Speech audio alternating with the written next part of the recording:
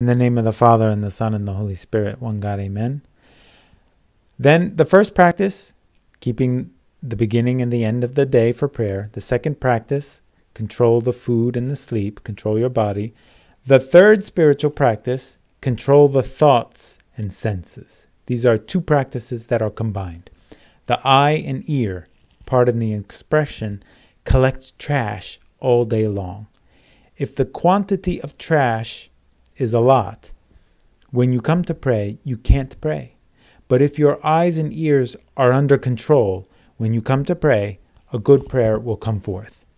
Do you understand what I mean? Imagine all day a person hears stories. When he comes to pray, all the stories come out in the prayer and he cannot pray. He stays watching who goes and who comes. All these sights were stored in his head and he cannot pray. But the person who keeps his eyes and ears under control, his senses are under control, when he speaks to God, he can speak to him. We say at the end of Psalm 51, "Build thou the walls of Jerusalem."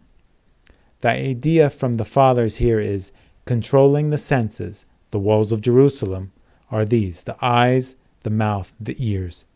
Build thou the walls of Jerusalem means barricading these three. Then you shall be pleased with the sacrifices of righteousness. When you pray, your prayer will be sweet, because there are walls. But if your defenses are down, when you come to pray, you find none. For the one whose eyes, ears, and tongue is out of control, how can God be pleased with that? Because of the saints' love for prayer, they rushed to the desert to see and hear nobody except God. Therefore, when they pray, the line of communication is open. We are not like them, but at least we strive to control our senses. The Bible says, "Let the words of my mouth and the meditation of my heart be acceptable in your sight." All I speak and think should be acceptable to God. Because of this, it says, "Be transformed by the renewing of your mind." Imagine a person who is always having his eyes on icons or reading spiritual books or reading the Bible, and his ears are hearing sermons or hymns or psalms. All day he hears these things and looks at these things. When he comes to pray, it will be very easy. Why is it very easy? Because it's the same environment. He will pray from the same words that he reads from the Holy Bible, or from the sweet sermons he'd heard, or the beautiful stories he'd read. It all flows together naturally. Renewal of the mind.